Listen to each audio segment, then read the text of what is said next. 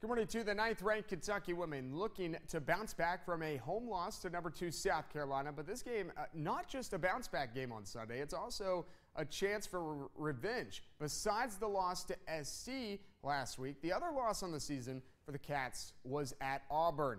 The Tigers in Lexington on Sunday. First half, Taylor Murray. She puts a halt to an 8-0 run by Auburn with a quarter pocket triple. And we're tied up. Big game for Murray, by the way. Wildcats had 10 steals. There's one. Murray converts it into points. Career high 14 for the freshman. Let's transition from the young to the old. Michaela Epps, the senior, with the floater. And let's check back in with Murray. You know, they only hit 3 of their 17 three-point attempts, but there's a good one right there. Now it's Epps. She goes baseline, floater. And then later, Janae Thompson drives, same baseline, and kicks it out to Epps. 13 points for Michaela, 4-point lead for Kentucky. A season low, though, for the Wildcats, 54 points, but Kentucky gets the win by 7. Next game at Ole Miss Thursday. Now to high school, Cordia's one chance to win a state championship will begin later this month in Frankfort. The Lions win the 14th Region All-A Championship after sitting out last year due to KHSAA sanctions. Cordia gave June Buchanan a chance Saturday night. Just 8 seconds left. Kareem McDonald, he missed his both free throws, I should say. Cordia was up just by 2 points, but Steven Silvers could not get a shot off at the other end, and the Lots Creek community can breathe. The 50-48 win means the world to the program. We had to keep the kids together. We had a lot of people from the exterior trying to pull out our kids, telling them we're never going to play again. And the kids just believed in me, Cordia, and what we were doing, and we stuck together. And we always preach family. And we preached family, and they believed in what we were doing. Scary moment in Saturday night's Packers-Cardinals game, playoff game. Former Kentucky Wildcat Randall Cobb made a great grab thrown by quarterback Aaron Rodgers, but after the 49-yard leaping catch, Cobb got up. He started coughing blood.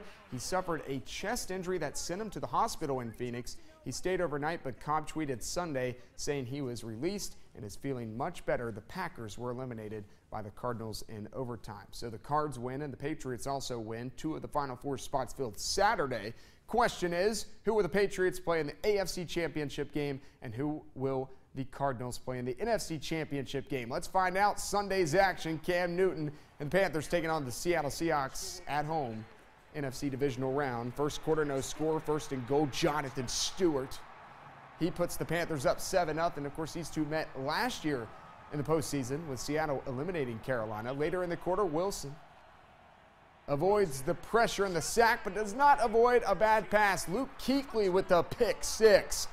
14-0 in the first 5 minutes of the game. Second quarter, Stewart, wingspan. Second rushing touchdown of the day, 21-0 Carolina. Same quarter, Newton to Greg Olsen. Oh my goodness, Carolina all over Seattle. 19-yard touchdown. Carolina up 31-0 at the break. Second half, don't count out Wilson. Here he comes, and here comes Tyler Lockett. Brings it in for the touchdown, 31-14. Fourth quarter, still not done. Wilson scrambling. Wilson throwing. End zone. Touchdown, Jermaine Kearse. All of a sudden, we got a football game. Stephen Hauschka, he later tacks on a field goal to make it 31-24. So Seattle within a touchdown.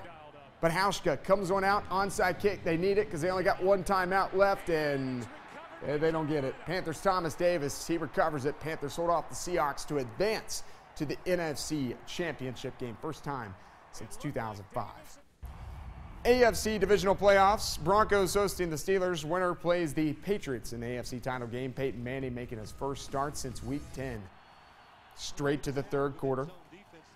Pittsburgh leads by a point, 10-9. Ben Roethlisberger stepping up, throwing to Martavis Bryant.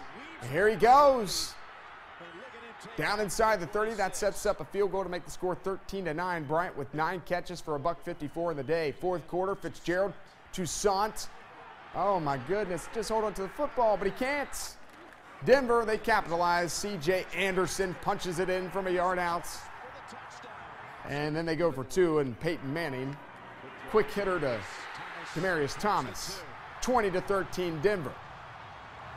They later tack on a field goal, make it 23-13. Then the Steelers kick the field goal, make it 23-16. So they need an onside kick recovery just like Seattle, and they don't get it. So we got Manning versus Brady, Chapter 17 for the AFC Championship next week. Broncos defeat the Steelers 23-16 in Denver, which will host next week's conference title game. So here it is. 4 teams remain. The AFC Championship game right here on WIMT this coming Sunday. Matches up the Broncos and the Patriots. 3:05 kick time with the trip to Super Bowl 50 on the line. And then at 6:40 on Fox, it's the NFC Championship game.